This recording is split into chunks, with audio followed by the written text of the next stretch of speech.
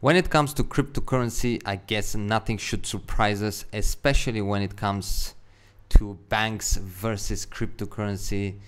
Some definitely have been intensifying in a way their war against cryptocurrency by blocking credit card purchases, debit card purchases, and other things that I'm pretty sure that you are aware of. But this one takes it to another level.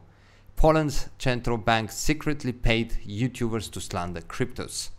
A Polish YouTuber with around 1 million subscribers was paid circa 30,000 by the Central Bank of Poland in collaboration with the Polish Financial Supervision Authority to portray cryptocurrencies in a negative light without disclosing the payment in the video.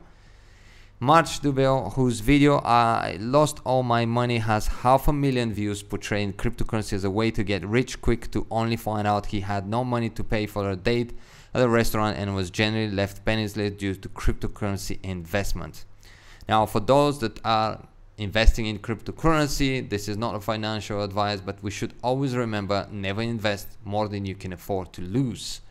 Marcin Dubel, if he has 1 million subscribers and he has invested all his money into cryptocurrency, I wouldn't even believe it, if I have to be honest with you, because let's be honest, it's hard to believe that someone that never posted videos in regards to cryptocurrency, or it's making quite a good amount of money, all of a sudden is gonna invest all their money into cryptocurrency and they're not gonna be able to pay for a date in a restaurant. But hey, I guess that was the plot, or that was the video he had to make.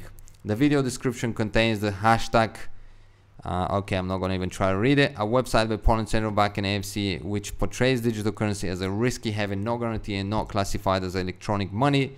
The Central Bank of Poland has admitted that it carried out a campaign on an issue of virtual currency in social media without providing any further comment on the matter. Nor do they explain why their paid advertising was undisclosed in the video by Marcin Dubej, who is just one among others who received such payments, including Planeta Fucked Off, a YouTuber channel with 1.5 million subscribers.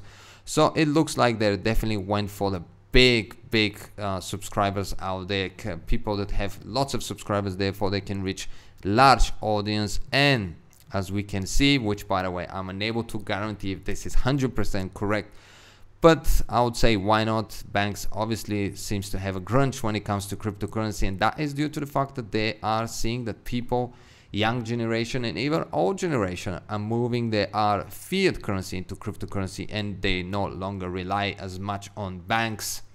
The legality of the action by Poland's central bank is unclear, as usually within a democracy it is illegal for state actors or contractors to engage in propaganda directed at their own citizens.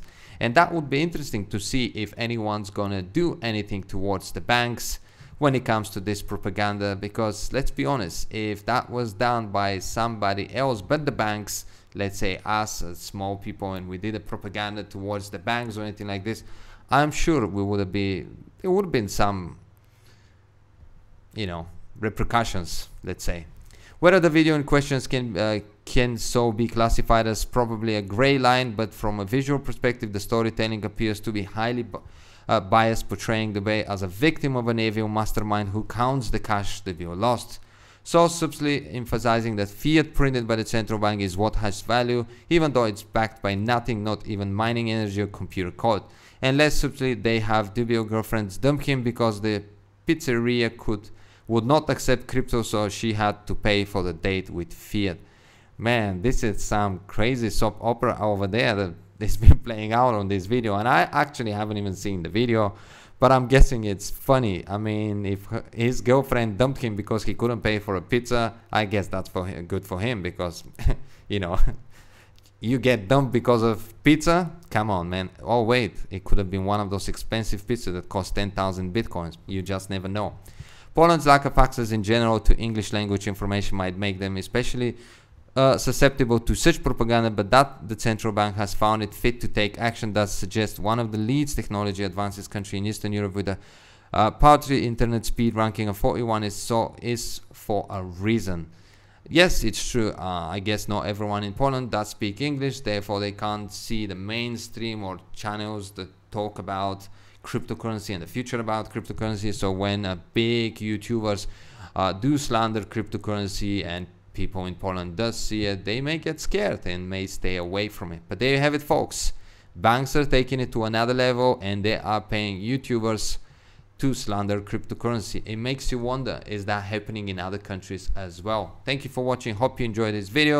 As usual, the link will be down below. I'm also going to link the channel for you and the video so you can check it out, but I guess we're not going to be able to understand it unless you speak Polish, and if you do, maybe you can tell me a little bit more about it. But it does sound like a funny video, and it does if anyone did believe what was played out on this video, I guess oh well, that's it. You can make up your own mind. Thank you for watching. Hope you enjoyed the channel. Subscribe if you care. Come follow me on Twitter, and I'll see you in the next one.